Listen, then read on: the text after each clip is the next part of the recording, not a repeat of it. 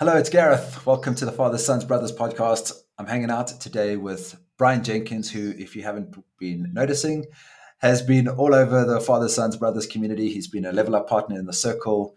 He showed up in another King circle to talk about what we're going to talk about today on the retreat. And really what we're going to be getting in today is, are you prepared to climb life's second mountain? Brian from Spain, how are you, brother? Oh, I'm doing amazing. And I feel like I want to use a better word than amazing, but just for lack of a vocabulary and speaking too much Spanish on this side of the world, I'm doing amazing. Happy to dive into this and pull this apart. Let's start with the first question. What on Yes. earth is life's second mountain as you understand it? Like, what is this as a theme for men in their lives of their second peak or their second mountain? Yeah, second peak, second mountain. So it feels like, actually, I don't even know this, but today's my birthday. So I turned 41 today. Wait, And stop the clock. Whoa, whoa, whoa. You wait for me to go live and then you just drop it in there. Shit. It's appropriate to bring up.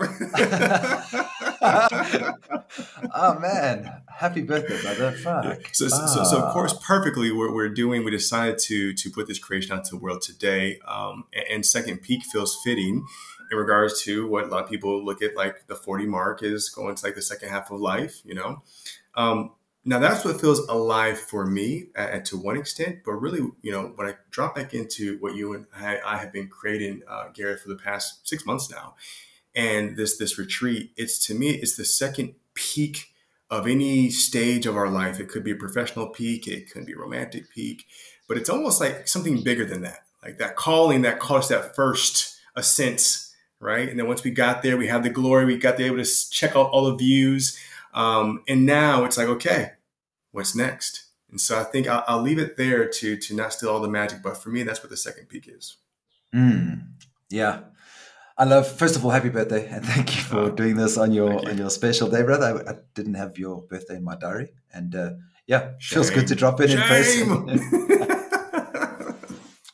Yeah, I think what we've been working on is actually recognizing that for men in the middle stage of life is this recognition of what the first peak is. Like most men who have gone about their work and put in the effort are probably at a stage of their life where they've had some commercial success, relationship success, showing up in the world in a way that they want to, and created something meaningful, have got to the top of the first mountain, maybe ticked a few boxes that made your parents happy, got the wife, got the family somehow, but there's this sense that there's still a lot of life left in front of you, and what's next? Like, what is it that you're really being called to?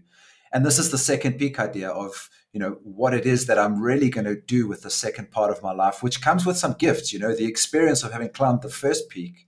Yes. I know for me at this stage of life is like, I've been through some shit. I've had my ass kicked. I've had my heart broken. Like, I've got that wisdom already as part of me. And I feel like it's a powerful place for men to step into this second peak phase of their life. So question for you is, who's this for? Like, how does somebody know if they're thinking about their second peak? What are some of the indicators in someone's life to let them know that they're potentially looking at their second peak?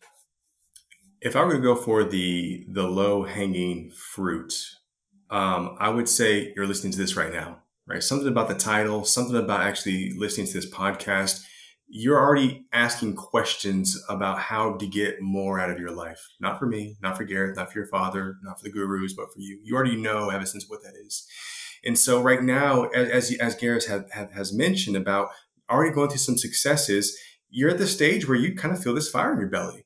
You almost feel a bit anxious, not overly anxious. You're falling apart and you're rattled all the time, but you almost feel like you can't keep still and you're not really sure where to put the energy. I mean, there may even be a plethora of ideas. You're just not sure which one, right? Well, I only have another 40, 50 years left. So what do I do with this time? Right. So I think that there's this little uneasiness, but also in there, you may even get this nudge that's not going to feel good. That may even feel like a frustration, because somewhere here, that you haven't honored it. And we're not going to judge the why, right? Because I know I'm good at judging myself of why I'm not honoring it the exact same way. But if you even sense some frustration that you're not doing what you are here to do, that's probably another indicator that you're ready for that second peak. Mm-hmm. Yeah.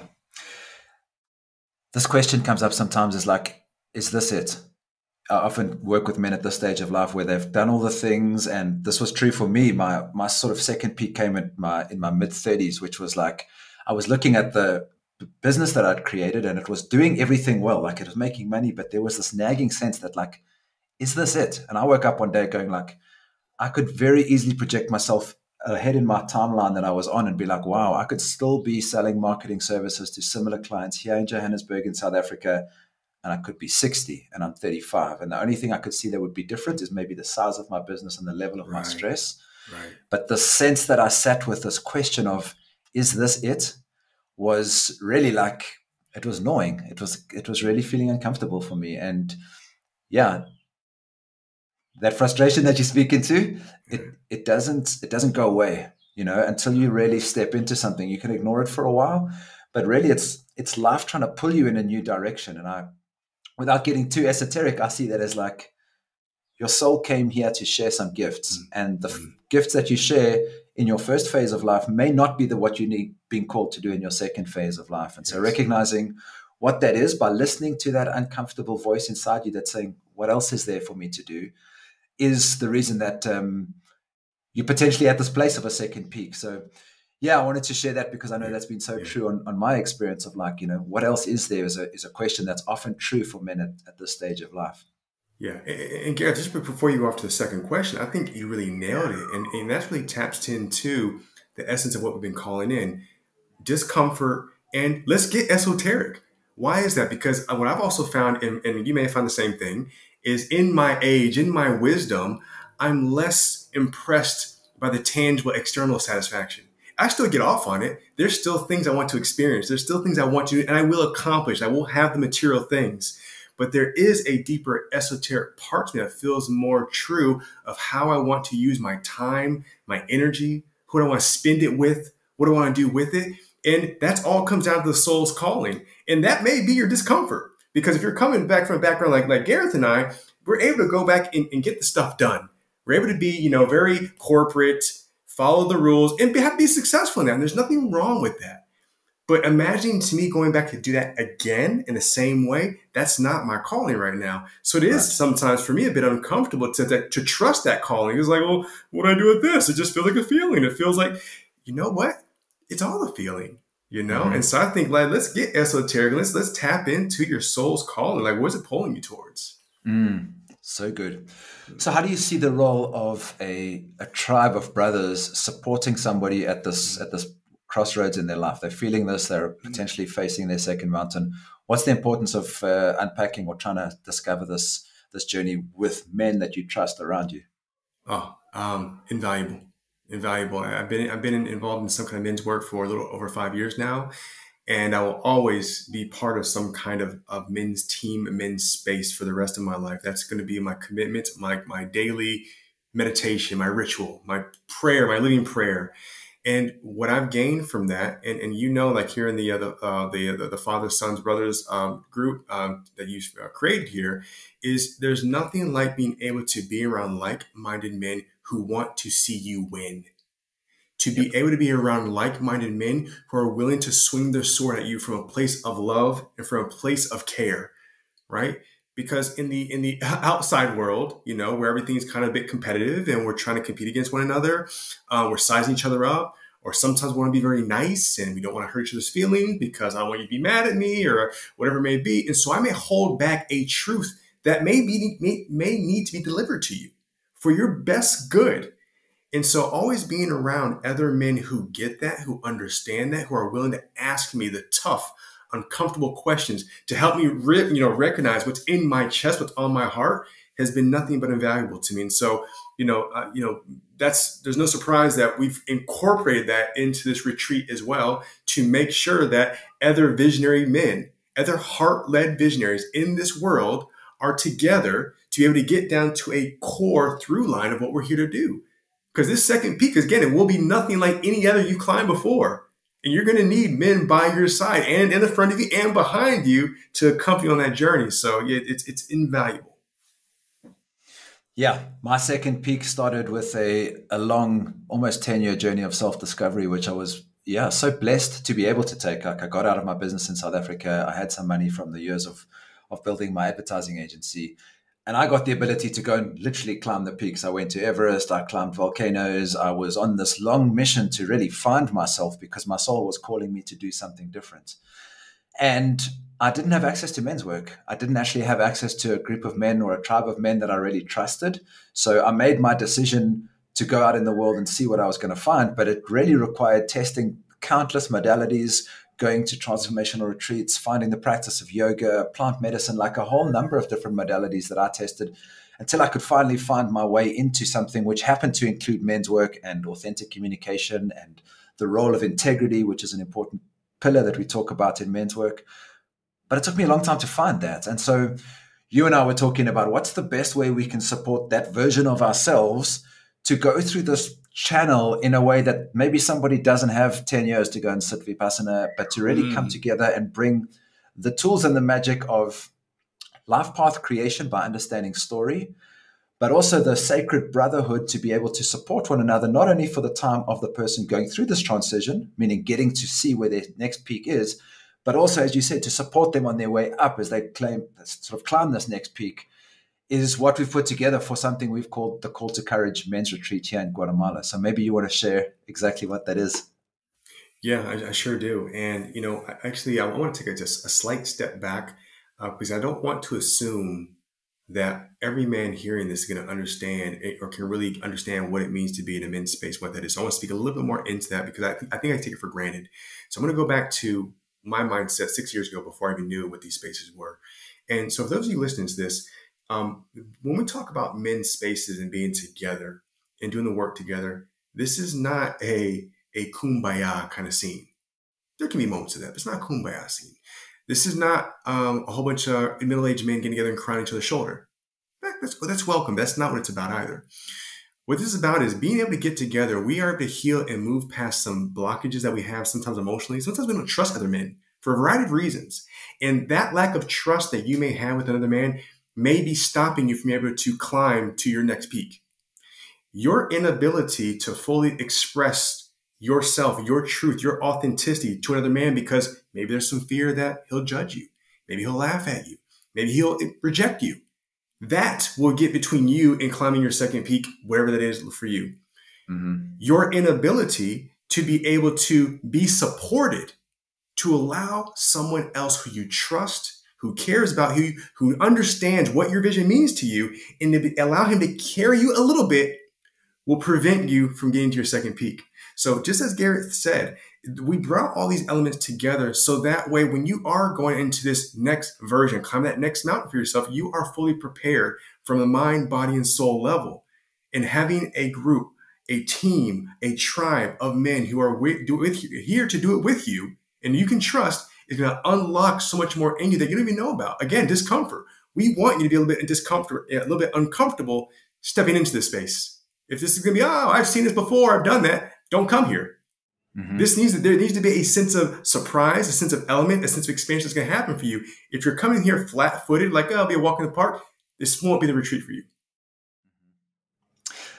There is a saying that I've been using as a mantra for my own life, which is that the most successful men in the world understand that the quality of their support determines their capacity.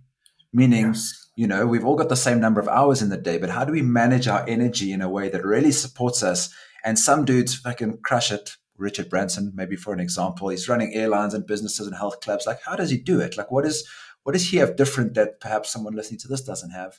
And I think it's his ability to understand how to manage energy and recognize that his capacity is a function of how much he allows himself to be supported. You can't build an airline business unless you allow yourself to be supported, yes, by a mentor, by a coach, by a board of directors, by a team of people, yes, by mechanics, etc., etc., etc. Your ability to be able to manage that support structure around you and your mission is the capacity that you have to serve your mission. And so, yeah, what Brian said there is build the team of men around you that point to the things that you can't see and that you trust will call you forward when you fall back into limiting beliefs, or you have an old story, or you have something that's blocking you from really stepping up and climbing the second mountain. That's what this is all about. Yes, yes. And not to be confused with doing the work for you. Because I know if you're like me, that sounded like when I first heard that, I was like, I can do it on my own. I don't need one to carry my stuff for me. Yes, this is true. This is not that. This is Yes. just saying that it's not, the necessarily the weight of the load that we carry. It's how we carry it. Can we help and let that spread that load amongst other men? So that way we go further. We open up more possibilities. We have a greater scope of vision that we could even imagine because we decided to do it differently. That's what it's all about. So we created the Call to Courage men's retreat here in Guatemala.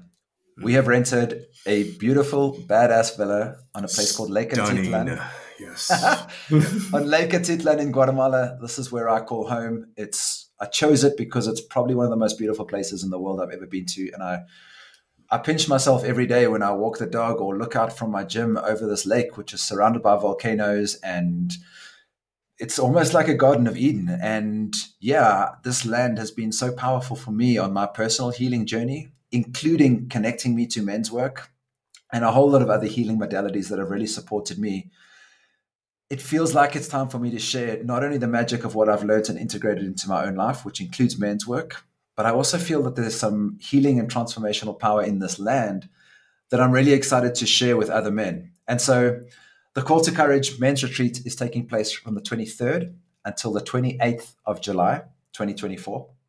We will probably have a couple more of these. And Brian and I are going to co-create this together. He's going to come across from Spain, and him and I are going to facilitate a small group. We've got space for 8 men. It's going to be 10 in total. So 2 of us plus eight men that are looking to climb their second peak. And we've tailored this retreat around 3 important components. And the first component we've worked on is slowing down. And I know this from my journey where I really needed to extract myself away from my life in Johannesburg in order to be able to gain any clarity about what it was that I needed to do, because my life was happening so quickly. And I was like, okay, I really need to shift. I'm feeling this uncomfortability. What's my next life plan? But suddenly I've got a meeting, and then my life didn't really give me enough space to be able to really listen to what was being called. So slowing down with the ability to be able to listen to what's coming up for us is the first component of the retreat. So that's the first element. The second, as Brian has already mentioned, is around challenge. This is going to require you to stretch yourself. And there's a saying that says, do hard things, have an easy life. And the hard things are sometimes having a difficult conversation or making a tough decision. Yes. Sometimes those hard things are physical things. And I believe that often the physical manifestation of what happens in your life around you is often a reflection of something that has been there for a while. And what I mean by that is how I saw it in my life is the voice that said to me, Gareth, go do something else. You're not loving this anymore. I drowned that out with getting more busy, getting more focused, doubling down on my business, more drinking, more booze, more women to distract myself from this uncomfortable voice. But life wants to pull me in a new direction. And eventually, after 4 years of not listening to this, I had a complete collapse. My health was being, just up and down. My business was actually failing, and it seemed like I couldn't find my way out. And I needed to have this all fall down in order to really listen to what was being called. So the challenge that we're going to be cultivating in this retreat is healthy challenge that helps you to grow into these 3 zones. And when we talk about personal growth, there's your comfort zone. That's where you are now. You're not growing very much. You're flowing with your life as it is. Expanding a little bit through healthy competition and healthy challenge is your zone of growth. This is where you get to grow a little bit more.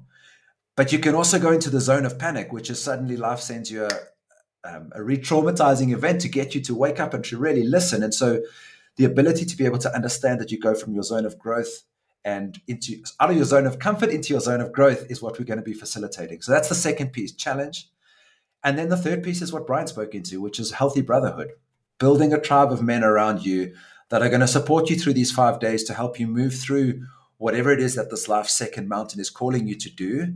And also put in place not only your plan for your life, but the support team that's going to support you with your capacity to serve this mission as you move out into the world. So you're going to leave this retreat not only having been through this 5-day process, which is luxury, relaxing, taking it easy, reading a book in the hammock, doing something challenging like a hike, maybe some plant medicine, cold plunge, something that's going to get you out of your comfort zone and back into the body.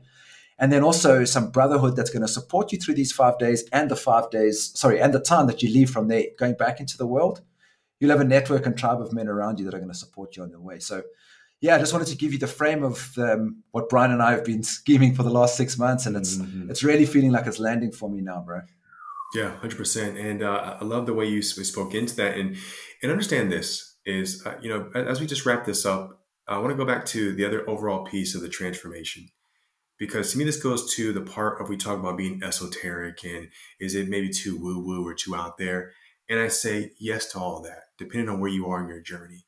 Now, we've set this up, we've designed this so carefully to optimize transformation. And we can't say what your transformation will be. That's going to be an individual journey within itself.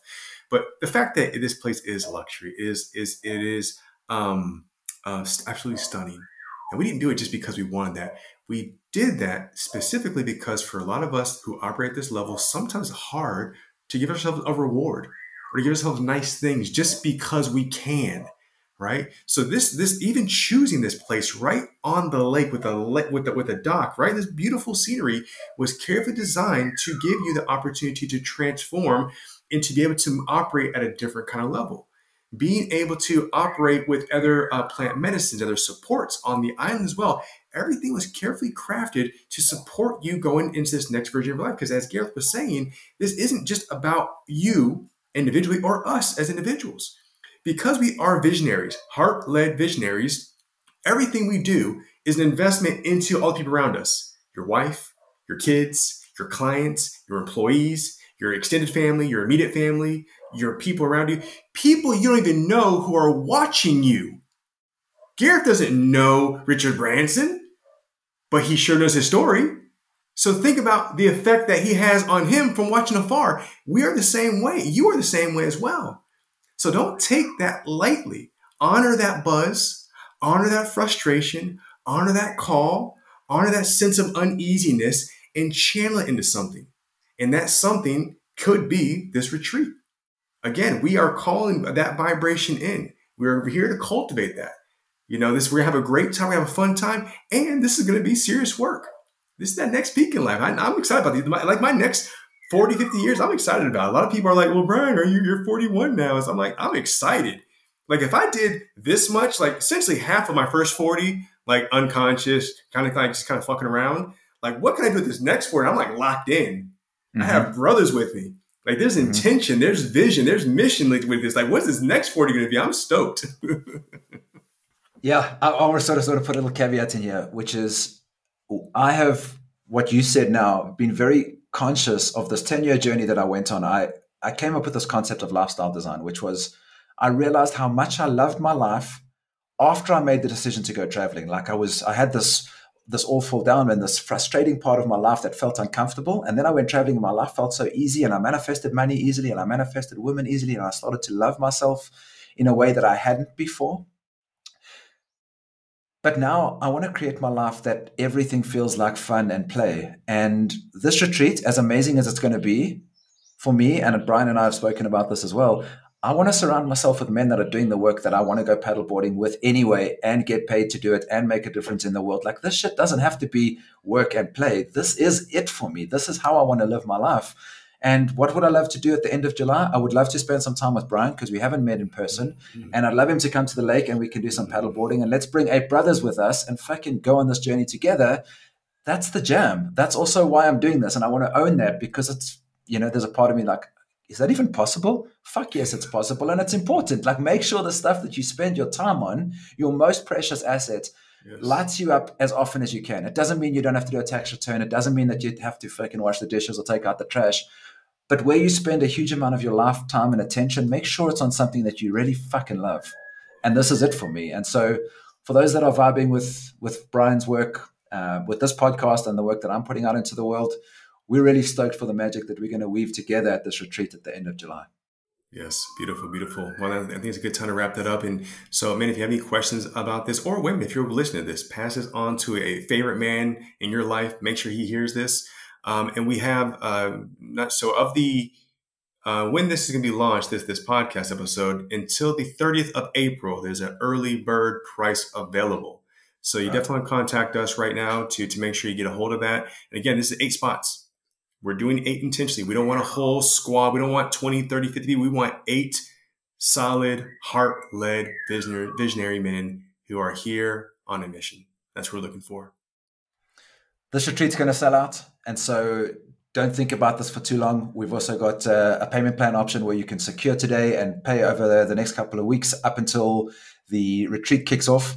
The link for the registration page will be below this video or perhaps in the email wherever you received this. And if this feels like it's for you, take a look at the registration page. We've got some the agenda of exactly what's going to happen. We've got some photos of the villa there and an FAQ section, including a space for you to jump on a call with myself or Brian if you want to. If you want to have a chat with us, ask us any questions. We'd be happy to jump on a call with you to see if there's a fit. It's taking place in Guatemala. Don't worry about any of the travel stuff. We've got a solid welcome pack that as soon as you commit to coming, we will make sure that you get to Guatemala on time, that you get picked up, here to the lake. Everything is going to be taken care of for you. It's a beautiful, beautiful country in Latin America. And if this feels like it's jamming with you, I can't wait to see you at the end of July. Brian, thank you so much for the time you've put into this, bro. And it's taken us a little while to get here, but it's really feeling like we needed to go through the path that we took to get here, and I'm stoked with what we've created. Yes, same here. All right, man. See you there. Much love, brothers. Ciao, ciao.